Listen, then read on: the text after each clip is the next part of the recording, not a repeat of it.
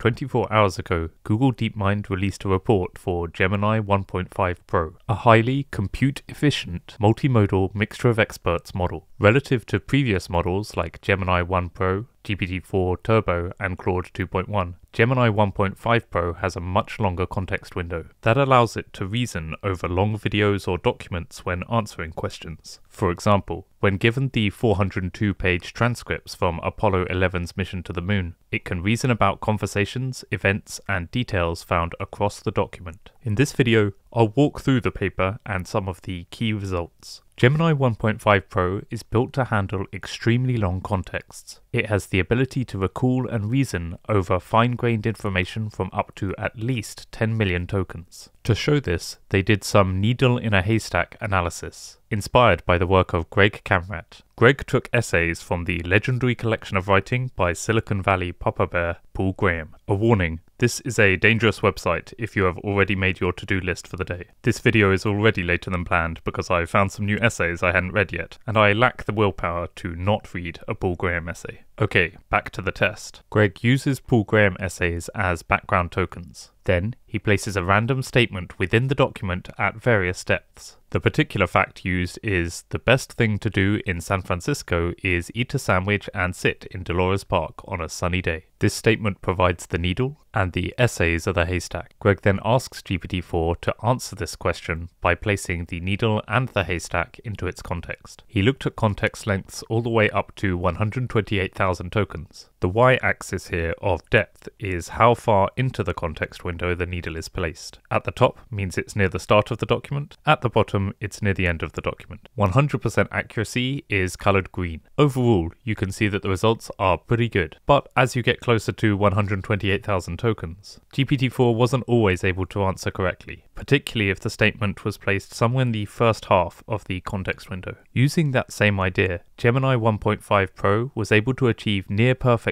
needle recall up to 1 million tokens of haystack. And that is in all modalities, i.e. text, video, and audio. You can see that for up to 3 hours of video, 22 hours of audio, or 7 million words, recall is close to perfect. There are a lot of green squares showing successful retrieval, and only a few red boxes showing unsuccessful retrieval, and that's regardless of depth or number of tokens. To show the value of this long context, they demonstrate learning to translate a new language from a single set of linguistic documentation. With only instructional materials, 500 pages of linguistic documentation, a dictionary, and approximately 400 parallel sentences, all provided in context, Gemini 1.5 Pro is capable of learning to translate from English to Calamang. That's a language thought to have just 134 native speakers worldwide. As a result, it has almost no online presence. They find that the quality of the Gemini translations is comparable to that of a person who has learned from the same materials. Perhaps most interestingly, this leap in long context performance does not come at the expense of the core multimodal capabilities of the model. In fact, Gemini 1.5 Pro greatly surpasses Gemini 1 Pro, performing better on the vast majority of benchmarks, and even performs better than Gemini 1 Ultra on more than half the benchmarks considered, despite using significantly less training compute and being more efficient to serve. Okay, let's look at model architecture. Gemini 1.5 Pro is a sparse mixture of expert, or MOE, transformer-based model that builds on Gemini 1's research advances and multimodal capabilities. Sparse mixtures of experts are an idea that goes back to the early 90s, from Jacobs, Jordan, Nowlin, and Hinton in their work on adaptive mixtures of local experts. They proposed a system with a gating network that guides a selector to stochastically select a single expert's output from amongst a pool. Some notable recent development in this direction came in the work Outrageously Large Neural Networks, the sparsely gated mixture of experts layer from Google in 2017, which also had Hinton as an author. 26 years later, the basic idea is to use conditional computation, where parts of the network are active on a per-example basis, to let you scale up capacity without scaling up compute to the same degree. they introduced a mixture of experts layer that could be plugged into a model. You'll see that this looks a little familiar. You have a gating network and a bunch of experts. The gating network looks at the input and decides which experts are going to process it, and effectively switches the others off so that they don't contribute to computation. This is achieved here with a softmax gating function, which is coupled with noisy top K gating to select a sparse subset of the experts on each example. This doesn't seem very gradient friendly. Still, everything tends to work out. In fact, this paper includes the memorable sentence: "While this form of sparsity creates some theoretically scary discontinuities in the output of the gating function, we have not yet observed this to be a problem in practice." Much of this work focused on addressing performance challenges so that this architecture could be run efficiently. There has also been lots of other work on MOEs. Another example is unified scaling laws for routed language models, which looks at how validation loss varies as a function of model capacity and as a function of the number of experts. Another influential work was switch transformers, which simplified MOEs and improved their stability, using only one expert per token in their switch transformer encoder block, and demonstrating impressive gains in pre-training efficiency over dense transformers. Let's now turn to training infrastructure and the dataset. Gemini 1.5 Pro is trained on multiple 4096 chip pods of Google's TPU v4 accelerators, distributed across multiple data centers. I found this interesting given that TPU v5p pods are available on Google Cloud and are significantly beefier than the v4 TPU pod. Of course, it's possible that all the v5 TPUs are currently monopolized by Gemini 1.5 Ultra. We don't learn too much about the pre-training dataset, which includes data sourced across many different domains, including web documents and code, and incorporates image, audio, and video content.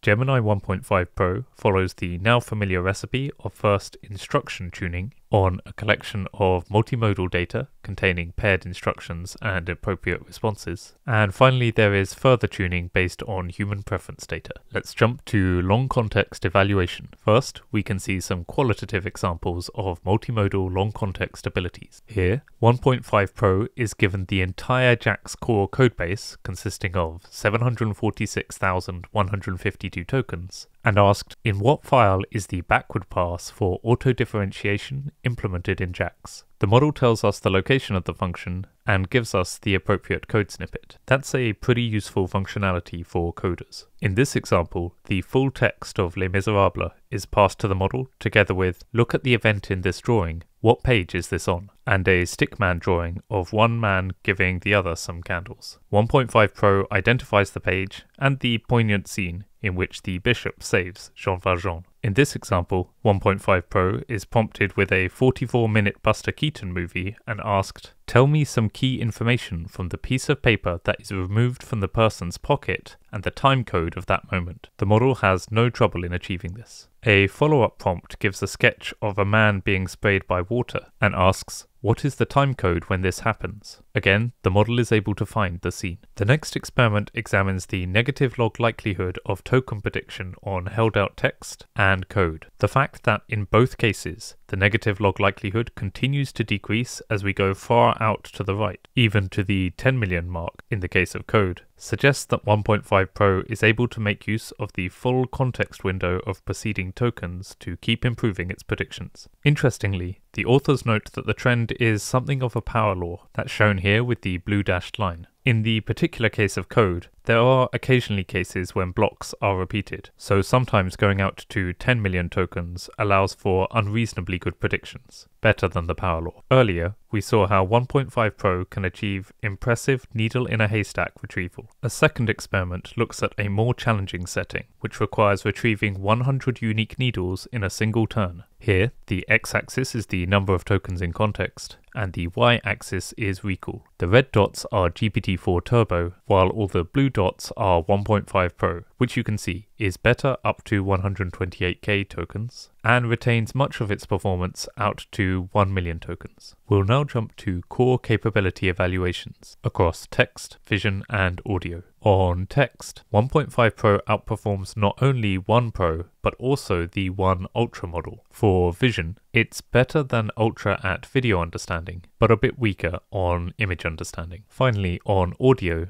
its performance falls between 1 Pro and 1 Ultra. though closer to Pro than to Ultra. For some of the most widely contested specific benchmarks, 1.5 Pro gets 81.9% 5-shot on MMLU, 58.5% 4-shot on math, and 71.9% 0-shot on HumanEval coding. The next experiment looks at how well 1.5 Pro follows instructions across a broad range of tasks as judged by human raters. Here, it does a better job than both 1 Pro and 1 Ultra. Now we come to responsible deployment. This includes an impact assessment, which addresses the additional consequences of long context understanding across modalities. There are model mitigations that involve supervised fine-tuning and RLHF using a reward model. Then there are model safety evaluations on text-to-text evaluations that use human raters to compare outputs from safety-focused prompts. 1.5 Pro improves slightly on 1 Pro and 1 Ultra. It also improves on image-to-text evaluations. There are other tests that look at representational harms, which suggest that the model behaves broadly similarly to its predecessors, albeit with a slightly higher refusal rate on image-to-text tests. I'll mention one final part of the paper. There's an interesting discussion under long context evaluations, call to action. This suggests that current benchmarks often fail to adequately stress test models like Gemini 1.5 Pro, as they are typically designed for evaluating shorter context models. As such, there is a pressing need for innovative evaluation methodologies that can effectively assess model performance on very long context tasks while minimizing the burden of human labeling. So, if you have ideas for such benchmarks, it's time to get coding. That's it, we've reached the end. I hope you have a wonderful day.